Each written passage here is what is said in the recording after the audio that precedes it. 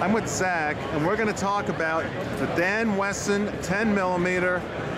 Everyone knows I'm a 10mm buff, super high quality. Zach, what can you tell us about this 1911? Yep, this is the only dual-tone 1911 we've got in the Dan Wesson line right now. It's the Silverback. It's built to the standards of our Valor line. They're kind of our premier line. So it's all stainless steel, and then the frame itself is coated in our black duty coat. This comes in 45 and 10mm, which we get so many requests for 10mm every year that we made sure we incorporated into this one.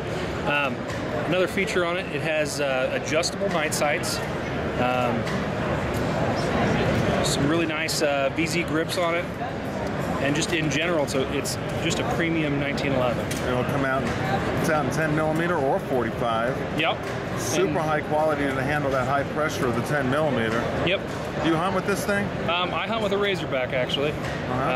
Tried this year and again couldn't get close enough.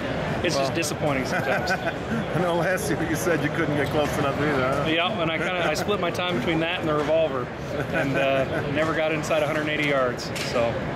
What's the trigger pull on that? It's real light. It's really light. I don't know. It's like 3.5 pounds. It's light. I felt the slide earlier. It feels like it's on glass. Yep. No, they're just, the fit and finish on Dan Wesson's is downright impressive.